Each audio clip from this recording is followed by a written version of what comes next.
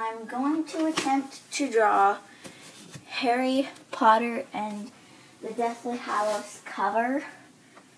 I've drawn other book covers, like this is from the Chamber of Secrets, and this is from the Sorcerer's Stone. So, since it'll take a while, I'll speed it up, and that so that you guys can still watch me do it, but not taking hours. But yep, so got my pencils, my notebook, eraser, and this, which I'm going to try to copy the best I can. We'll see you later.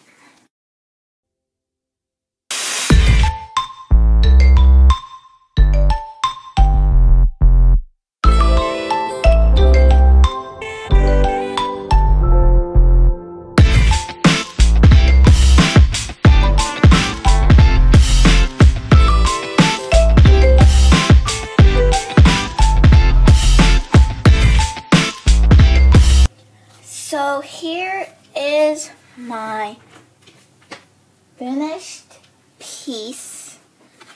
I thought it needed a little bit of color, so I made his shirt green, just because it is actually on the cover of the book. But here's what it looks like.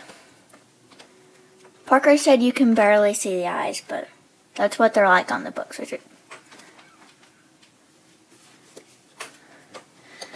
So this is the book cover, and that's what I did. Hope you guys liked watching me draw this, and now let's go see what Parker's doing.